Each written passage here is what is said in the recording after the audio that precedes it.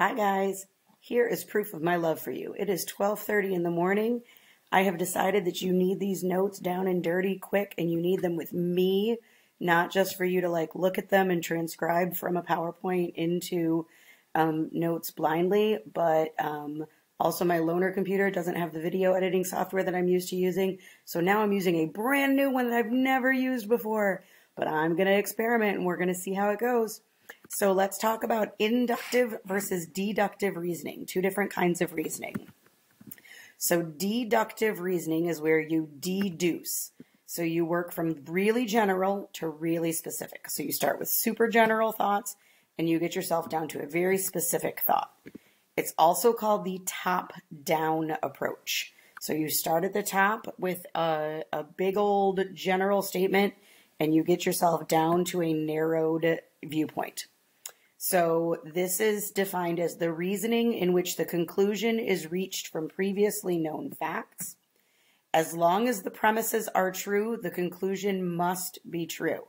Now there's an assumption there. The assumption is that the premises are true. As long as they are true, the conclusion must be true. But if your premises are false, then the conclusion is not going to be true. So it's going to end with you concluding some result. So here's an example. Here's one premise.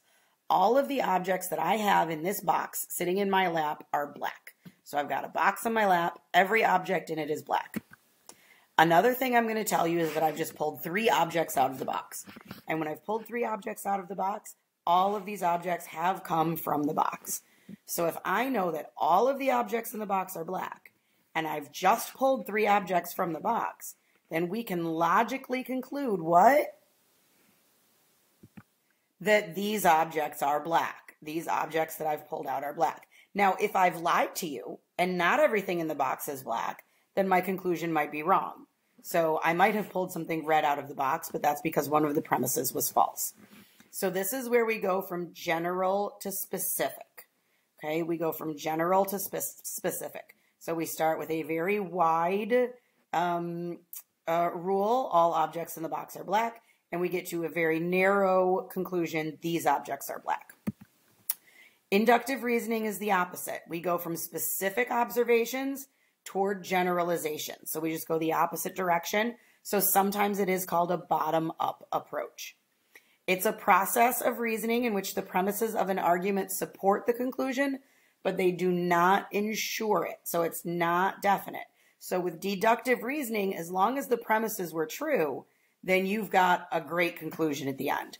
With inductive reasoning, you've got a maybe conclusion at the end. With inductive reasoning, you hypothesize a rule. So you come up with sort of a general rule because we're going to the general. So if we take that same example of the box with the objects in it, if I say to you, here, I'm holding some objects, and I took these objects out of the box. And these objects that I'm holding in front of you are black. So all of these objects came out of the box. Every one of these objects is black. You can conclude, hey, I think it's likely then that all objects in the box are black. You could be wrong. It could be that I just happened to have grabbed 3 black objects out of that box and all the red, yellow, and green ones are left inside that box. But you could also be right that all of the objects in the box are black. So this one goes from specific to general. This one goes to from specific to general. So we go from a specific statement, these exact objects are from the box, to a very general rule. All objects in the box are black. So now, these aren't really concrete examples, but let's walk through a couple others. So if we start with this premise, all the dogs in the kennel are mean, and another premise, these dogs are from the kennel. What conclusion can you draw? Go ahead and pause the video and write down a conclusion that you think you can draw. Hopefully you said, these dogs are mean. So if all the dogs in the kennel are mean and these dogs are from the kennel, then these dogs must be mean. Of course, that's blasphemy. No dogs are mean. They are all good boys and good girls. They are just misunderstood.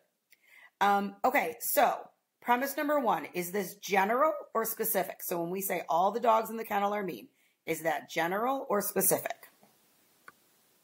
Go ahead, commit. That's general. Okay, so then our conclusion, is that general or is that specific? That's specific. Good. All right, now, last one. What type of reasoning was this? Inductive reasoning or deductive reasoning? Come on, you got to decide. Mark something. Deductive. That's deductive reasoning. All right, let's go on to another example. First premise, these dogs are from the kennel.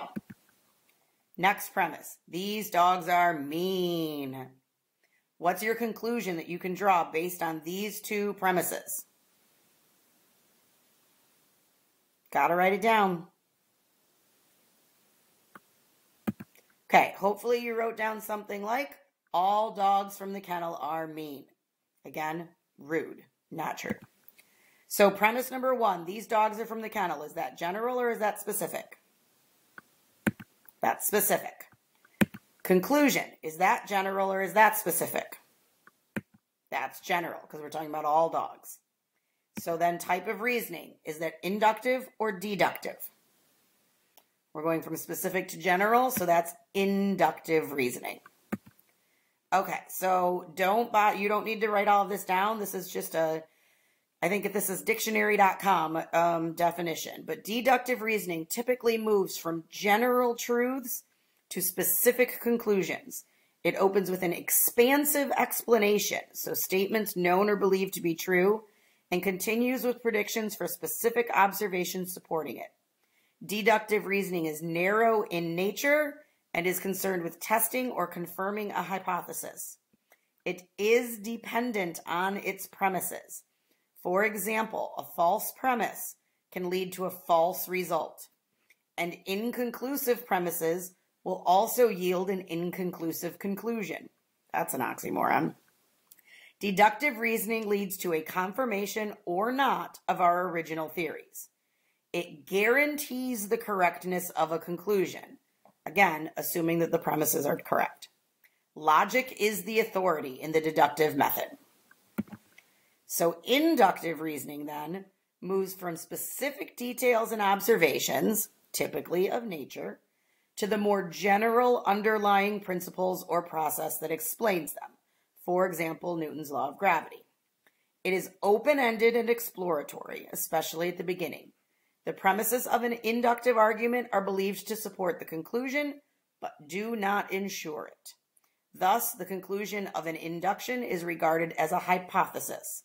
In the inductive method, also called the scientific method, observation of nature is the authority. So truthfully, in forensic science, we use both of these methods.